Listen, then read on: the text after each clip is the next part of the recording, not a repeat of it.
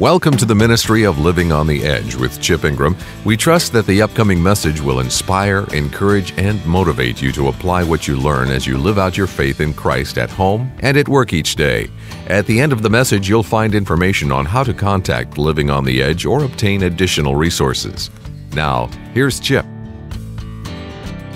We're going to talk about Spiritual Warfare 201, how to prepare for the spiritual battle.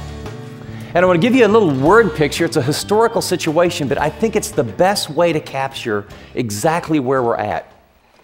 I told you my dad was in the South Pacific, and after World War II ended, there was a treaty signed, we were at peace, and yet on multiple islands throughout the South Pacific, the battle raged. There was guerrilla warfare. The bullets were just as real. The war is over. The victory is done. A treaty has been signed. And yet, Marines were on islands and people were in tunnels who were committed to killing the other people, even though there was nothing at stake with regard to the relationship between the countries or the world powers.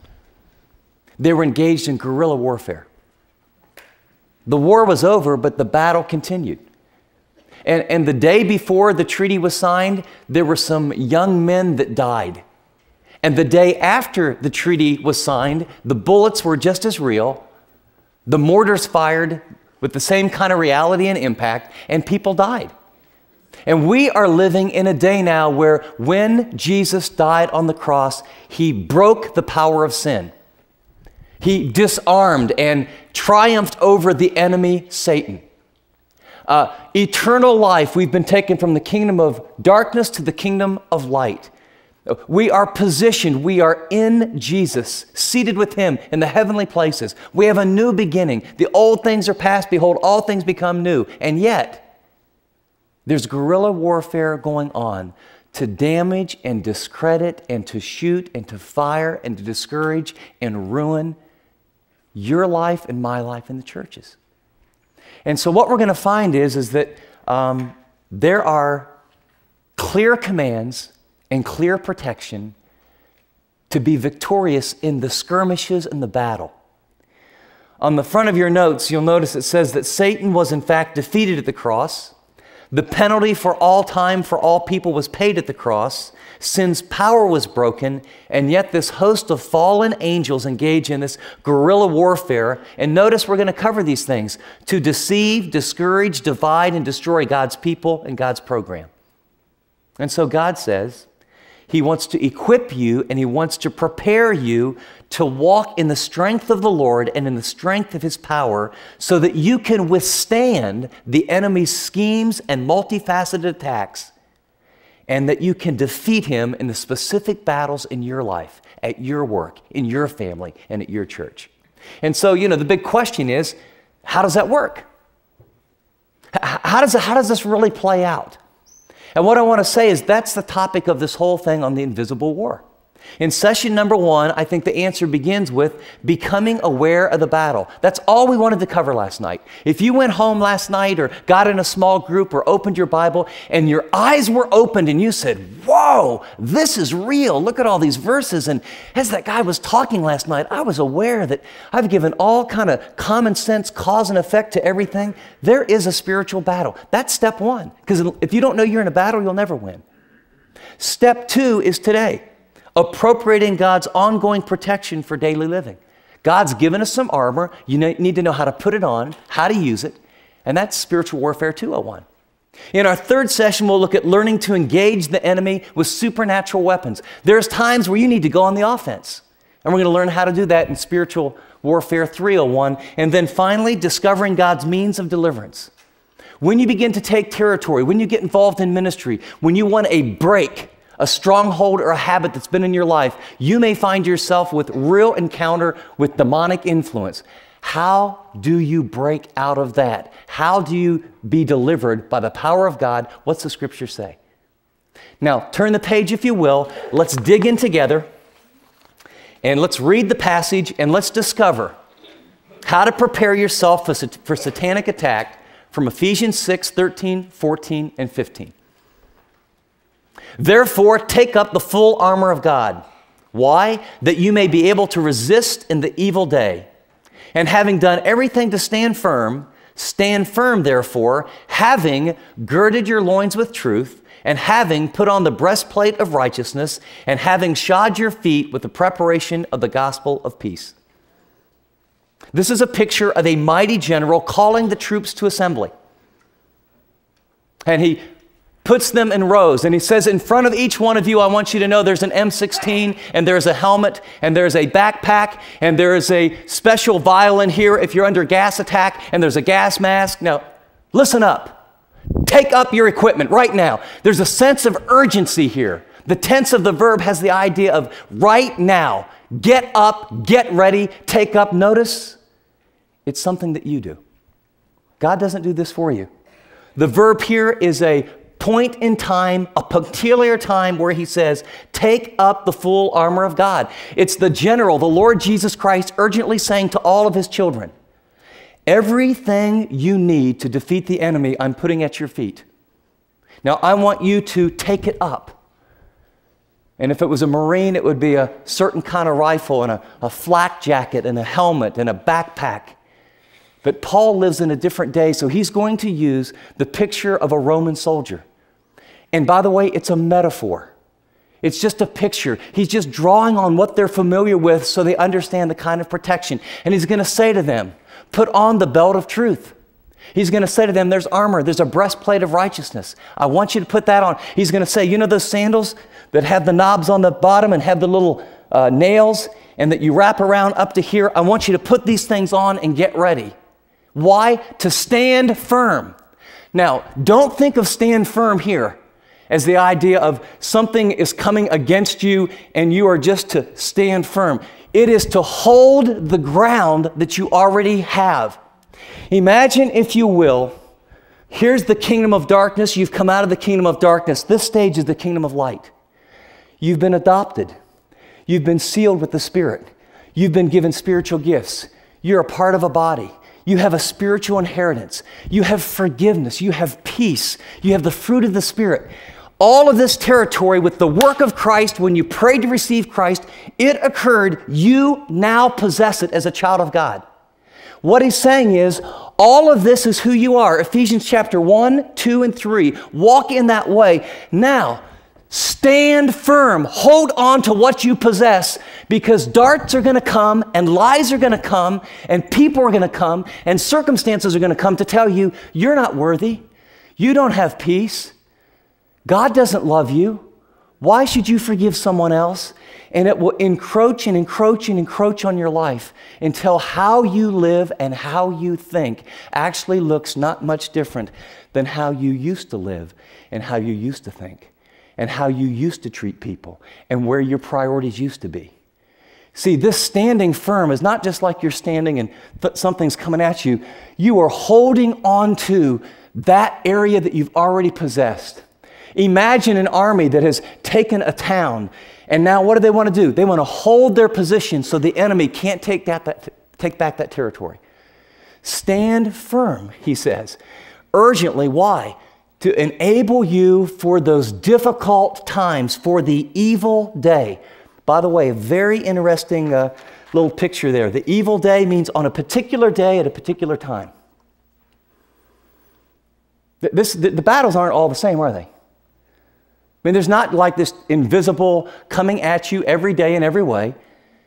When he says the evil day here, he's saying there are specific opportunities and times when the enemy is going to come and try and deceive you or discourage you or to turn you away from your general and commander, the Lord Jesus.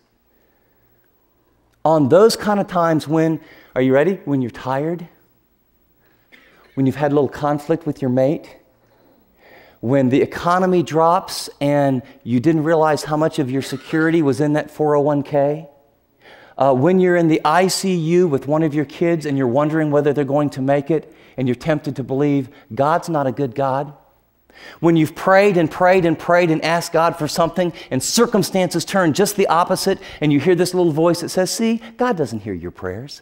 Why are you living like this? When you're a single person and unlike most of your contemporaries, even in the church, you're living a pure life. and you're not getting a lot of dates, and a lot of people seem to be going out and, quote, having a lot of fun, and you have this condemnation that says, you fool, you are missing out on life. You see, what he's saying is that there are different times in different people's lives. There will be an evil day, and you must be able to oppose or resist him. You need to come against him. You need to be able to guard your territory so that who you are in Christ doesn't get negated in how you think, how you begin to talk, and how you begin to live. And now he's going to tell us, well, big specific command number 2 in verse 14. After picking up your armor in preparation for a battle, we're commanded to, and the sense of the grammar here is consciously, vigorously make a decisive act, or at times a succession of acts, to stand your ground firmly and fearlessly against the enemy's assaults as he seeks to deceive, accuse, and discourage. And then he says, here's how to do it. The way you do that is you stand firm by putting on the full armor of God. And what I want to do in our time remaining is unpack the full armor of God. These first 3 pieces, notice that as you look in your Bible, you can see that there's about 6 pieces of armor. The first 3 are all defensive. I want you to also notice the tense of the verb. You can see it in your notes or in your Bible. It says, having girded your loins. They're participles. The one main verb is to stand firm. And it says how to stand firm. There's a list of participles. Having girded your loins with truth. Having put on the breastplate of righteousness. Having have your feet shod with the preparation of the gospel of peace. And the point I want to make is what he's saying is the way you stand firm and hold your ground against the enemy is these things have to have already occurred. They have to be a practice in your life for you to live out this new life. And then what he's going to do is say, let me explain to you what it looks like by going through each of these pieces of the armor. And before I go through the pieces, I want to make, this is not in your notes. You might want to pull out your pen or pencil for just a minute. Just a couple observations about this armor. And, commentators will say, Paul was thinking maybe of a picture of God, because there's some Isaiah passages where God puts on the shield of faith, and other commentators will say, well, it's a Roman soldier, except, Roman soldier, he also had a spear and he had this and that. It's a metaphor. It's just a picture to help us understand the general thinking of how we are to prepare ourselves for battle. It's not mechanical. Now, I've read or been at times and heard people speak, and you get sort of this, okay, I'm going to pray on my belt of honor, and now I'm going to do this, and then I'm going to do that, and then I'm going to do this. It's a relationship. It's a metaphor. It's how you live out a living relationship with Jesus. Okay? It's not some mechanical thing that you do a certain way each day. It's to help you understand how to live out a relationship in the power of the Spirit by God the Father. Now, is it important to pray and understand what these things are and apply them? Yes. But there's not some mystical, mechanical way that you can just go through steps 1, 2, 3, and 4, and then your armor is always on. Because what we're going to see is this is about practice. This is something you do. The tense of these verbs are also in a voice that say, God has given you the armor. It's your responsibility to pick it up, put it on, and to practice it. So let's walk through what this armor is. In each one, here's the format. I'll give you the metaphor, and I'll talk about what it was on a Roman soldier so you can kind of get a snapshot in your mind. Then we'll talk about the meaning of the word, truth, righteousness, or gospel. And then after that, what we'll do is talk about what does that really look like in real life for just normal, ordinary people like you and me. So, having girded your loins with truth. The metaphor explained, if you will. A Roman soldier had a belt, and on that belt, all the rest of the armor was hooked. And on that belt, if it was winter, you see the pictures like in the movies where they have the kind of the little skirts that they wear. Well, if it was winter and they did a lot of conquering, they had a long robe. And if a Roman soldier had his belt loosened, he was off duty. If a Roman soldier was on duty and his belt was loosened, the consequences were very severe. The very first thing a Roman soldier could do, the order that he's giving us in is very, very instructive and important. The first thing he would do, he was put on his belt. And to gird up your loins is kind of a weird expression. What it really means is he would take that long robe, lift it up, and tuck it into his belt because now he's ready. Now he's ready. He's ready for battle. You know, it's one thing to be on a march and stay warm, but now, battle cry, enemy attack, what do? Tighten the belt, take your robe, tuck it in here. The sword goes where? On the belt. And we find later the shield would actually attach to the belt. And so that's the picture. The word truth here means candor, sincerity, truthfulness. It's rooted in the objective reality of the truth of God's word. But here, it refers to the subjective, practical application of openness and honesty in all things with God and men. See, he's already told us that the truth is in Christ. He's already given us 3 chapters of truth. What's already true of you? You're accepted in the beloved. You've been redeemed. You've been bought with a price. You're a part of God's family. You've been sealed with the Spirit. But when he says, this is the part that you do, you put on the belt of truth. This is the practical application of you seeing God, seeing yourself, and seeing others through the worldview and the clarity of what is accurate and true. It means you don't play games. It means you're not deceived. It means you're honest with God, you're honest with yourself, and you're open when the Spirit of God speaks to you. By contrast, the enemy is constantly whispering. Here's his number one tactic. What's he want to do? Deceive, deceive, deceive. What was his tactic the very first time we ever hear of Satan? He was crafty, and what did he do to Eve? He deceived her. How did he deceive her? He did it multiple ways, but he said, first of all, he questioned God's goodness. Then he questioned the accuracy of the truth that she knew. Well, surely you won't die. Then he took some truth that was really true and said, if you eat this, this will give you the knowledge of good and evil. That was actually true. Then he'll take truth and he'll twist it. Then he'll make sin look appealing. You know what? She looked at it and it was appealing to the eyes and to make one wise, and then he lies to her about the consequences. Nothing's going to happen bad. And you know that MO has not changed? That really MO, he's crafty. And he tells me and he tells you, you know, unless you have a lot of stuff, you'll never be happy. You'll never be happy. The key to happiness is just turn on the TV and watch every commercial. If you want that beautiful blonde to jump in your car, you got to have that kind of car. Or you got to drink that kind of beer. Or you know what? You got to have this kind of face. And have you noticed the reality shows here in America now? I mean, the makeovers, the plastic surgeries, we're reframing and remodeling people's houses, and then, okay, we're trading places. And then we went from that to trading mates, and now we're actually trading bodies, and people kind of come in this way and out that. What's behind that lie?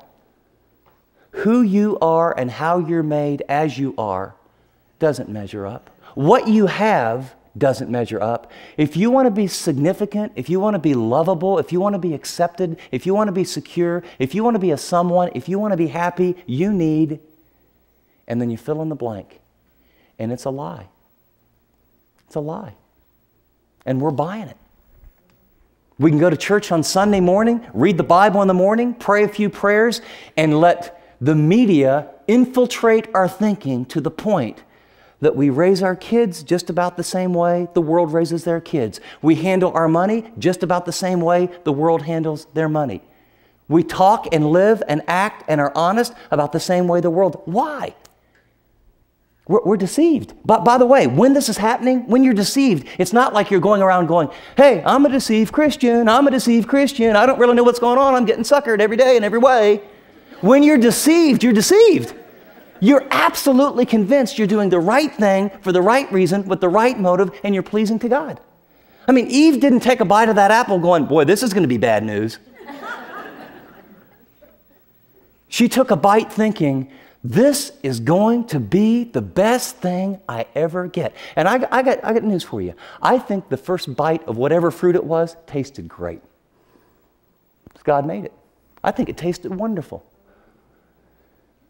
And then, bang. I put down a few lies that I thought we tend to believe. Take care of yourself first and foremost. Nobody else will.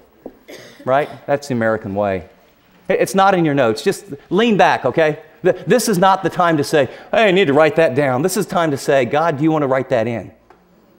Okay? This is like, how many of these have I bought? Because it's not a matter of if, we all do. The Bible was written centuries ago, and in many areas, it's just not relevant anymore. You know, this one, and this one, I believe that, but at work when someone brings up this other subject, I mean, like I'm not going to look like some anti-intellectual fool and say, well, the Bible says, have you bought the lie? Or truth is relative. You know, what's true for me isn't necessarily true for other people. Or what's true for you, that doesn't mean, just because the Bible said, that's your convictions, but that's different for me. It's a lie. If God was loving, He wouldn't let these bad things happen. It's a lie.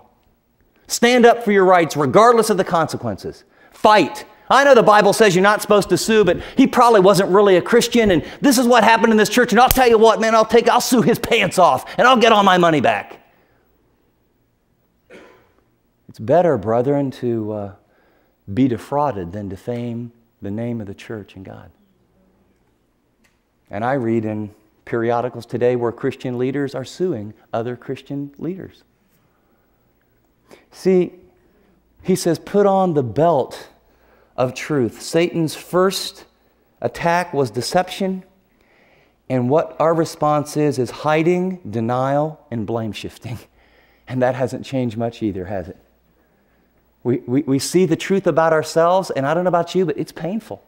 And it takes such courage to face the truth, we just kind of go into denial. That really couldn't be happening. That can't be true of me. Or if you do see it, then you do what you know what? Hey, first he goes to Adam. Adam, what in the world did you do? And he says, oh, you know that woman? I don't know who created her, but man alive, it's her fault. Eve, what's the deal? I don't know who created the snake, but it's his fault. Yeah. And what do? It's my wife's fault. It's the economy's fault. It's my boss's fault. You see, the belt of truth begins with getting honest and owning your own stuff without excuses, without blaming, and saying, God, until I get honest with you, there's no hope to live and defend and stand firm against the lies, because his goal is deception. Kenneth Wiest writes, the best of truth is the man or woman whose mind will practice no deceit and no disguises in their walk with God. I have an application here that I've jotted down, Psalm 139, 23 and 24, and it is a passage that I think is well worth not just memorizing, but maybe more importantly, it's well worth applying. David, a man after God's own heart, and we sure learn from him, that doesn't mean you have it all together, right? His morality wasn't shipshape. So what made David a man after God's own heart? What made David a man after God's own heart was when confronted with his sin, he did what we all do. He was in denial. Then he went to blame shifting, and then he hid it. And then God brought Nathan and said, you're the man. And when he finally saw the truth, it broke his heart. And the recording of David's confession is Psalm 51. And then in Psalm 139, I think David learned something, is to keep short accounts with God. And Psalm 139, 23 and 24 says, search me, O God, and know my heart. Try me and see if there be any wicked way in me. And then lead me in the everlasting way. That is a good prayer to pray, like every day. God, search me. As far as I know, I think I'm right with you. As far as I know, I think my relationships are okay, but search me. And by the way, when God begins to speak, he won't speak in vague, you're a really bad person, or you need to be a better mother, or the Spirit of God will convict, and conviction is specific because his desire is never to condemn. It's always to draw you back in intimate relationship with the Father. I remember my first, and I've had many, but I'll share one quick story of not having the belt of truth on but not knowing it. I was a young Christian, and when I grew up, I had a little mantra in our house, and my dad was a Marine. And the goal then was to, you know what, son, here's how life works. Some people get up early, some people get up late. Get up early. Son, this is how life works. Some people set goals and some people don't set goals. Son, this is how life works. Some people set goals and set strategies and go for it, and some people don't. Set strategies and go for it. Son, this is how life works. Some people really want it bad enough, and some people don't. You want it bad enough, and you'll be successful. And by the way, here's how life works. If you're successful, you'll be happy. And so by 7th grade, I'm an emerging workaholic. I mean, I got written goals for the kind of girl I'm going to date, what I'm going to be in basketball, baseball, scholarship to school, you know, grades, honor roll, the whole 9 yards. I got up early, set some goals, developed some strategies, got to be a senior, hit about 90% of them. I came to Christ because a girl turned to me and said, wow, you've really got it made. She began to list all these, quote, successes. And I thought, wow, this formula doesn't work because I'm the emptiest guy on the face of the earth. And I'm the phoniest guy because I learned the strategies. If you want to get a really nice girl, you act real sweet to really nice girls. You want to be the captain on the basketball team and you want to score a lot of points, you cuss a lot in the locker room and someone crosses you, you get the biggest guy on the team to be your buddy and you knock his clock off. You just do what you got to do. And so I figured out how to be all these different people, and I found Christ, and I got liberated, and I got transformed. And, you know, in my case, they gave me a Bible. No one said I had to read it. I read it in the morning. I read it at night, and I thought someone had a tape recorder under my bed. It was so real and so powerful and so transforming. And no one taught me how to pray, so I just talked to God like I would a friend. And, hey, God, me, Chip, how you doing today? And I was doing some things that I knew were really wrong, and the fizz went out of them. I felt dirt. I didn't want to be there.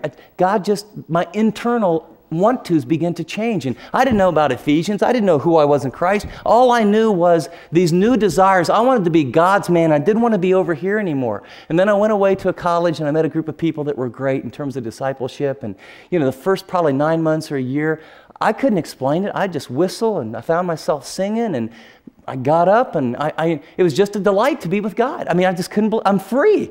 I didn't have to be a phony. And then I got with the group and see all that baggage, all that stuff you learn, just because you go from the kingdom of darkness to the kingdom of light, it doesn't all go away overnight. And so then I found out that, you know, people really liked you in this group a lot if you memorize verses. So, you know, if someone's going to memorize 2, you know, I'm Ingram, I'm going to memorize 6. And then you need to be in a Bible study. So I'm not only in one, I'm going to lead one.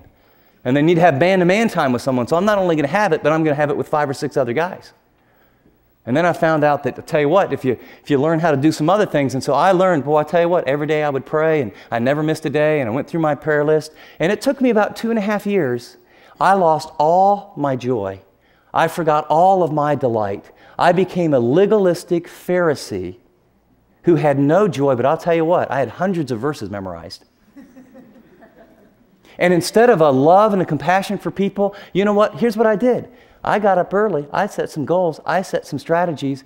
And you know what? The belt of truth wasn't on. I was completely deceived. Completely deceived. I thought I was super Christian. And I was getting rewarded in this little culture on this campus ministry. Way to go, super Christian. Do you know Chip? He has lots of verses memorized. Do you know Chip? He never misses a day. Do you know Chip? He has a quiet time. Do you know Chip? He shares his faith with everything that walks and moves. And then I met a girl that I met my first year in college, and we were, you know, it was a campus that had all these brick buildings. It was beautiful, these mountains behind it. And then connecting all the buildings were sidewalks. It was called the Quadrangle. And I can tell you just about where I was and where the sun was. And we had a brief conversation, and she looked at me just out of the blue and said, you know, Chip, I remember your first year here. You were a really neat guy. That's not a great sentence to start off with. And then she said, you know, you just seem so happy, and I've never been, you know, real high on Christians, but you were the first one that I ever met that I thought, maybe there's something to it. And you know, that was a couple years ago, and now every time I talk to you or anytime I hear you, all you have is verses for people. And now all you have is religion. And you know something? If you are what it looks like to be a Christian, I don't think I'd ever want to be one. See you later.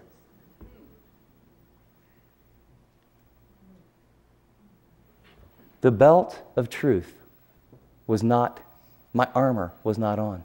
I was deceived. I took all my old thinking, I translated into the Christian world, and I tried to get success, security, recognition, because I long to be loved and because I'm desperately insecure, just like everybody else in this room. And I played the game, and I was deceived.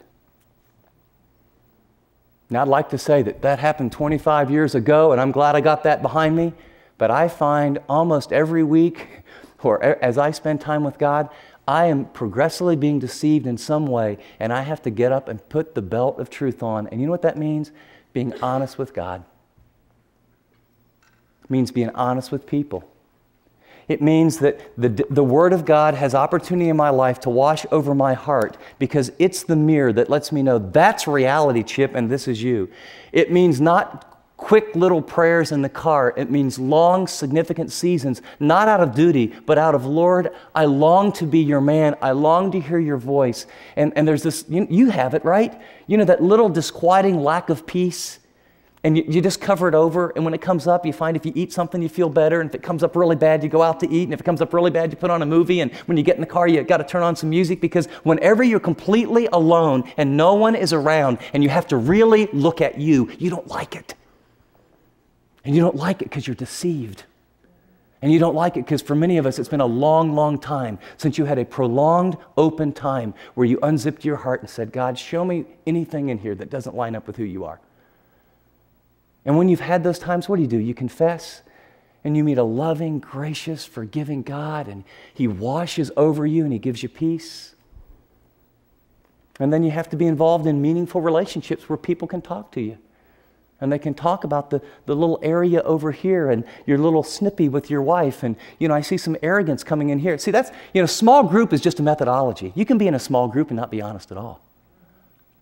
But you got to be in some kind of small group where you're really honest. And that's how you put on the belt of truth.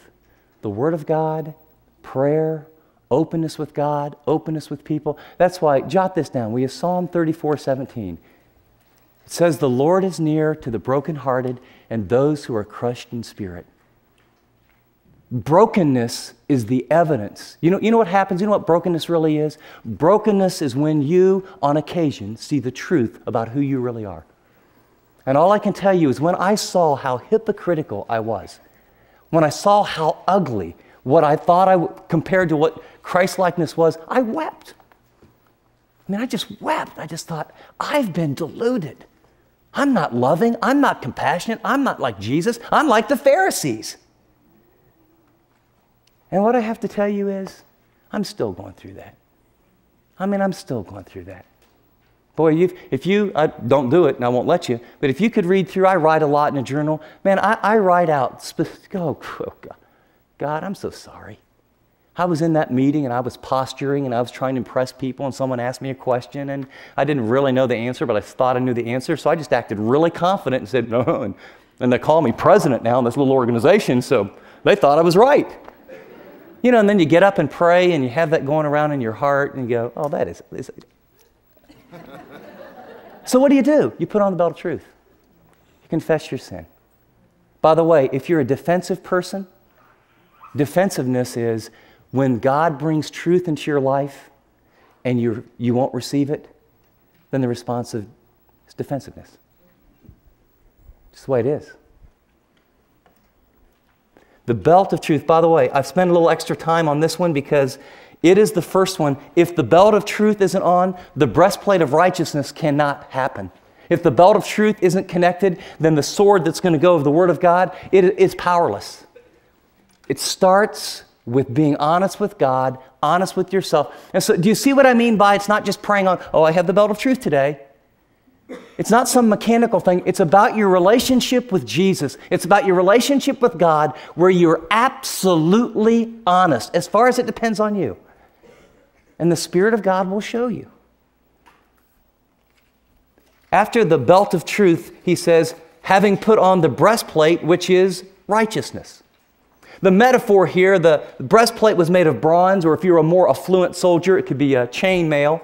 It was from just below the neck to down to the thighs, and it was called the heart protector for obvious reasons. The word righteousness here means uprightness, right living, integrity in one's lifestyle and character. It's conforming our will with God's will. And again, although it is rooted in objective righteousness that we already possess and are standing before God through Christ's work, this breastplate of righteousness that guards and protects our heart is the practical application of the truth to our lives. In other words, it's the lordship of Christ. You know, if you really want to know, the belt of truth is just being honest with God. It's really what it is. It's being real and honest with God and people. The breastplate of righteousness, you want to know how simple it is? It's applying the truth. It's the application of the truth that God gives you through His Word or through community or in worship. It's saying, oh, that's true, and you apply it. And when you apply it, guess what? You have on the breastplate of righteousness. Because you're standing, you are righteous before God because of the work of Christ. But if the first challenge or the first assault of Satan is deception, he's also called what? The accuser of the brethren. Guess what his second major way to attack you is? Condemnation. You know, I know people, they spend their whole life guilt motivated instead of grace motivated. They don't go to church because they long to be with people and love God.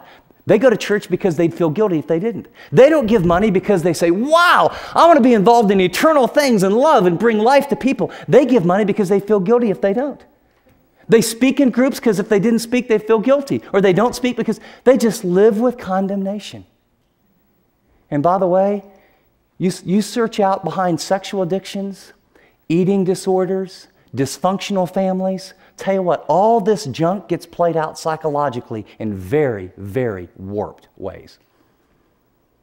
Because we got to, I don't know about you, I hate, guilt is a killer. And then the enemy. But see, when you say you believe this and you know you're a Christian, but you're living your life like this, you know that discrepancy? You know what the enemy's doing? He's whispering stuff in your ears. You think God's going to hear you?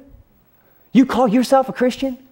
I mean, you call yourself a Christian, and if anyone knew of the people in this room that logged on in the internet in the last 7 days, you call yourself a Christian and you've got 75 pair of shoes because every time you feel down, you're addicted and you go shopping. You call yourself a Christian and you eat, and then go to the bathroom and throw up. You call yourself a Christian, and every time you hear a morsel of anything, because you have to feel significant, you find that you're the garbage can of the church.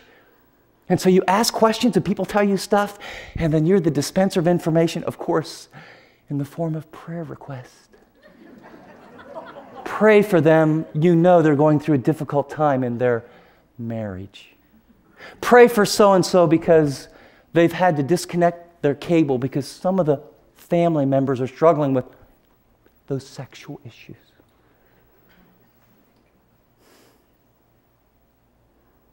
The breastplate of righteousness is God reveals His truth. You're honest with Him and you put it into practice. And as you are putting into practice what you know is true, the condemnation comes and you stand your ground. You say, that's a lie, Satan. I'm complete in Christ. Or you say, no, that's a lie, Satan. That was true. I was a phony. I confessed it to God, and 1 John 1:9 is true. If I confess my sins, He's faithful and He's just to what? Forgive my sin and cleanse me from all unrighteousness. I stand upon the shed blood of the Lord Jesus. I am complete in Him. I am pure in Him. Get away from me, Satan. I'm not going to hear that trash. I'm not going to listen to those thoughts. I don't need to eat. Food's not going to satisfy this. I don't need to log on to, I don't need pseudo-intimacy. I've got real intimacy. I'm not going to play games. And do you hear in my voice a little sense of battle? A little sense of let's fight? You know how we pray? Oh God, I'm struggling so much because I'm a victim and I don't know what to do and I feel overwhelmed. I just have to do this, and I have this compulsion to do this, and I'm so sorry. And I love this one. And I'll try harder next time. God doesn't want you to try harder. He wants you to do the right thing now. And He wants you to apply the truth, the power that you presently possess, and by faith, put on the breastplate of righteousness, because what's it do? Man, those condemnations on your heart, you don't have to live there. You don't have to live there. He accuses us, resulting in guilt and condemnation. When we willfully turn away from what we know is God's will, we open ourselves to demonic attack. And if you think that's a little strong, I've given you an Old Testament and a New Testament example. You can read them for yourselves. Remember the story of Saul, 1 Samuel 15, right? God, through Samuel, says, Saul, this is what I want you to do. He has known truth. He has a role. This is what I'm supposed to do. He's supposed to wait for Samuel. He is afraid. I wonder who could bring that about. He is tempted to, rather than rely on God, take it in his own hands and his own resources, to be self-sufficient instead of God-dependent. And so he does the exact opposite.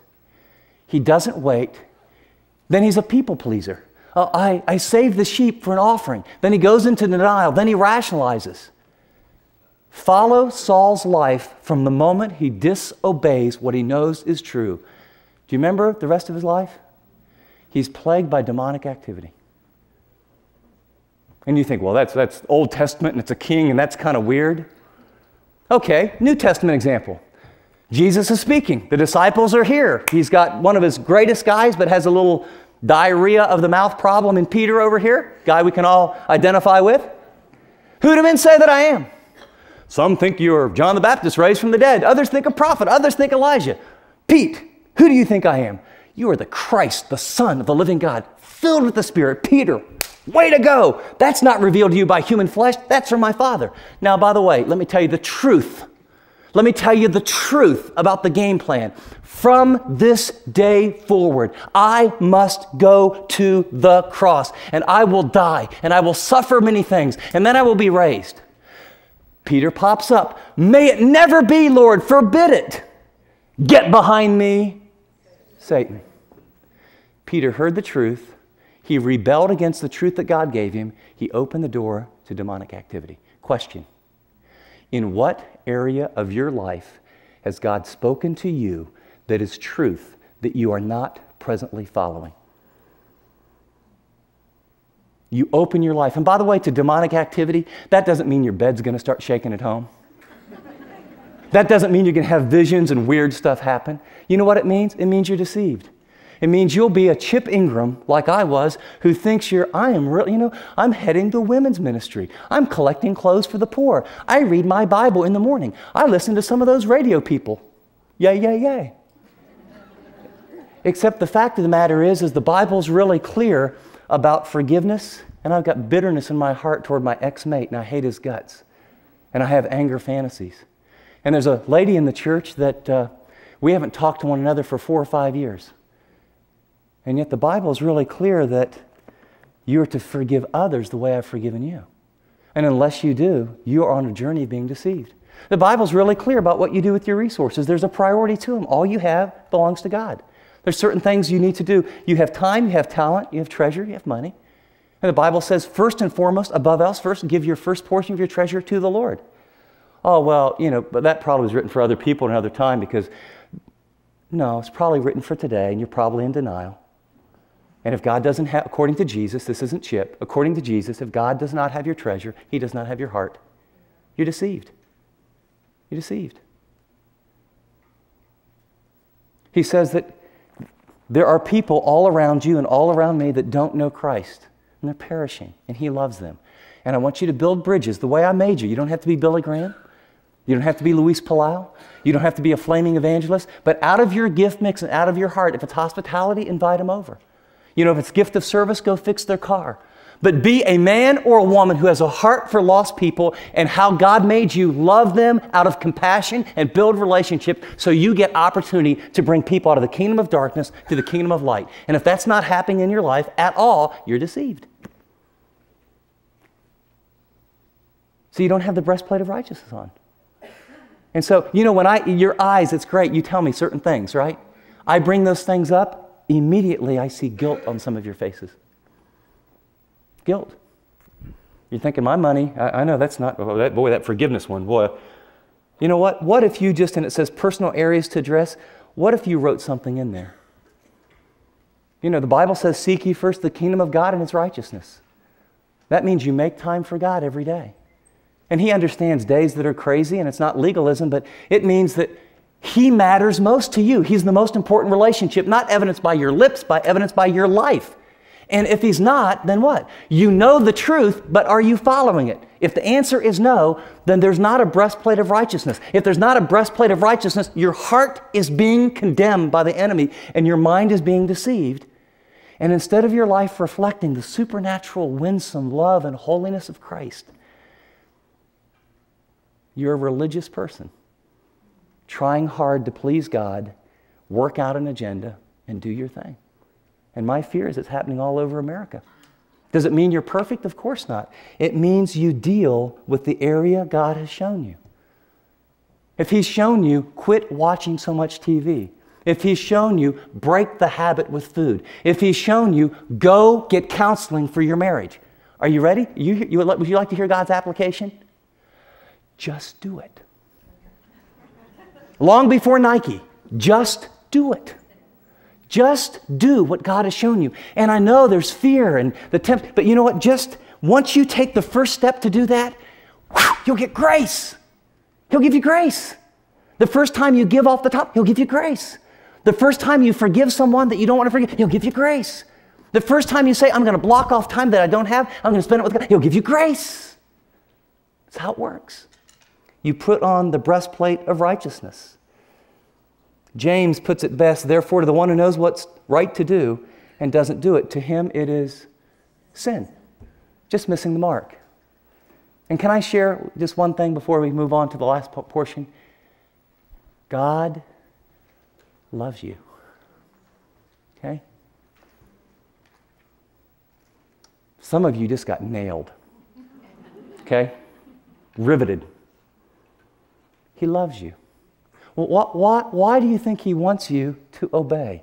Why do you think He said things about priorities and money and relationships and purity? You know why?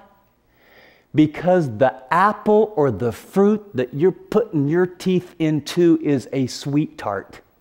And it looks sweet on the front end, and there's some pseudo-intimacy and reward when you click on that porn site, or when you take food that you don't need, or when you harbor resentment, but it is a bitter pill to swallow. It will destroy you. It won't just hurt you, it'll destroy you.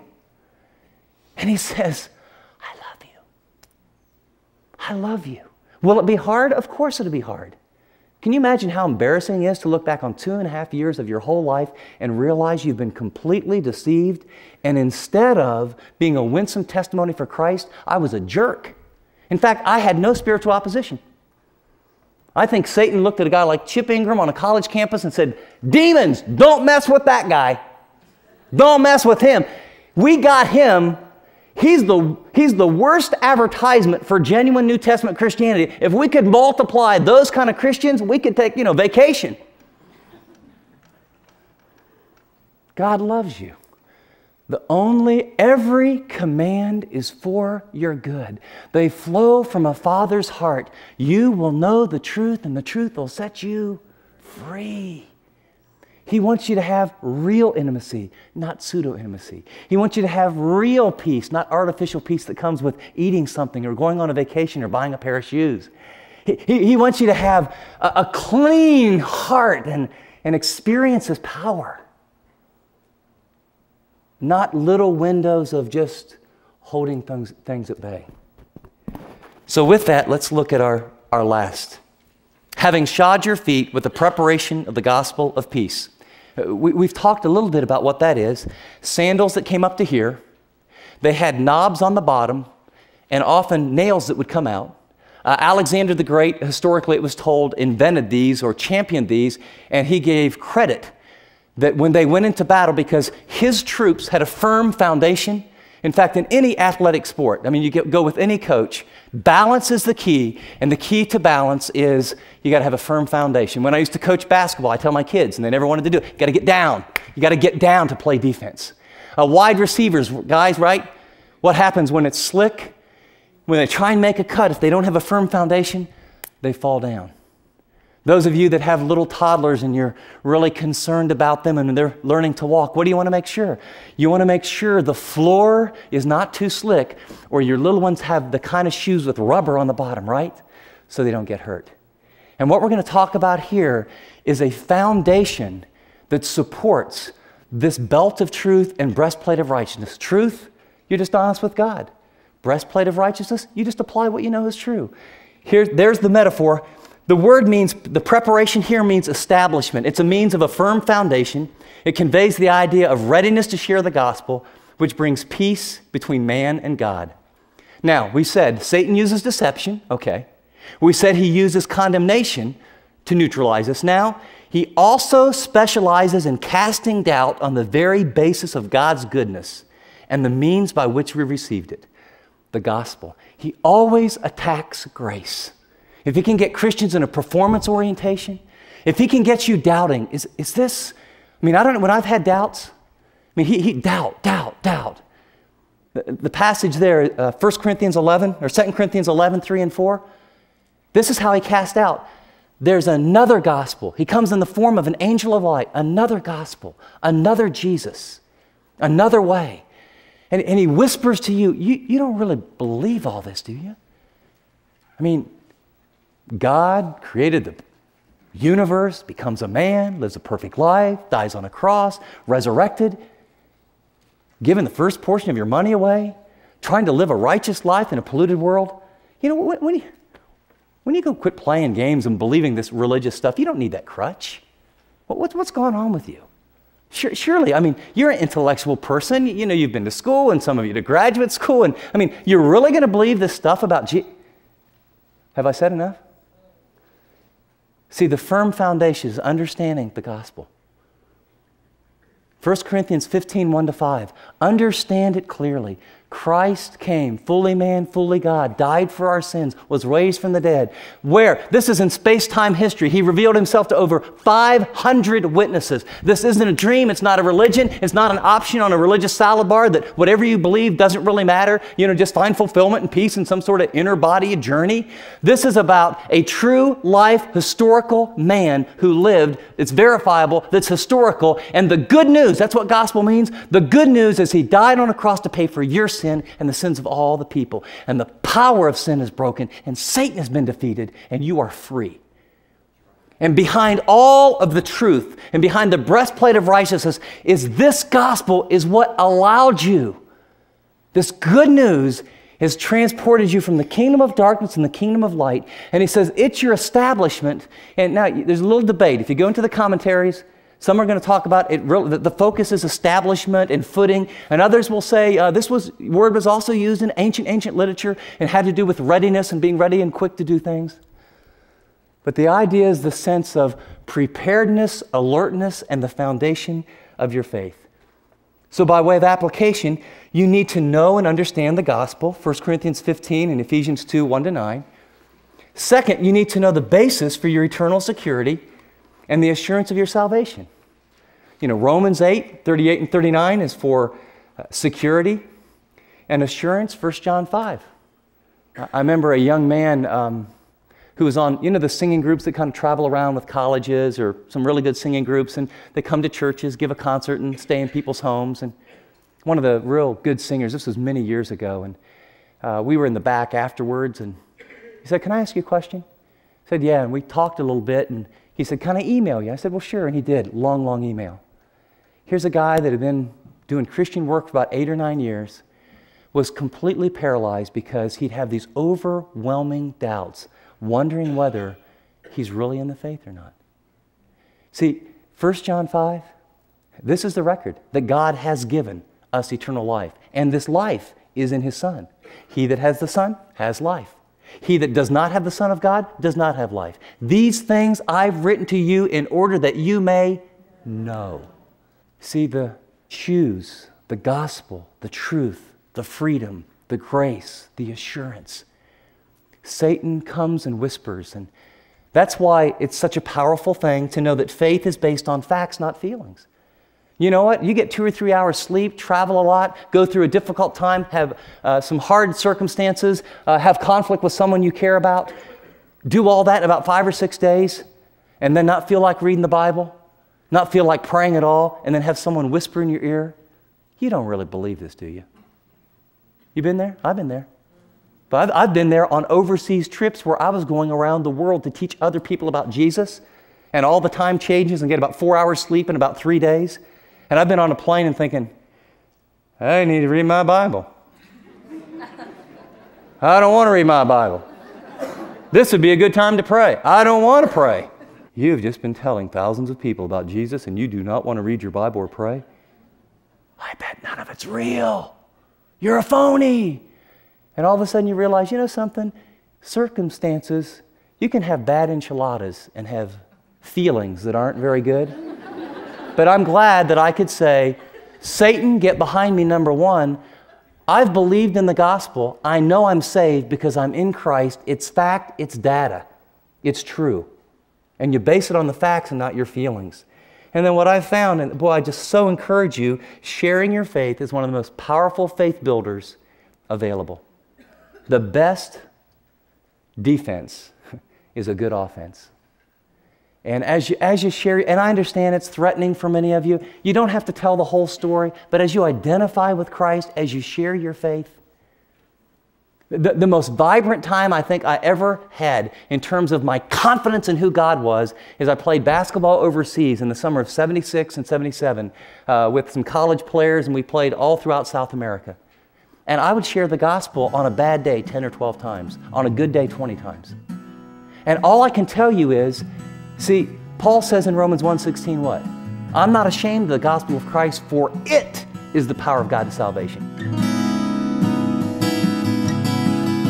As we wrap up this message, there may be some next steps you need to take, and we'd like to help you on that journey. If today's topic raised some additional questions or issues that you'd like to explore more in depth, take a look at Chip Series' Diabolical, Satan's Agenda for Planet Earth, including you. In addition, be sure to take some time to visit our website where you'll find a number of free resources, information on all our audio and video series, as well as timely updates and information from Chip. The web address is simply livingontheedge.org.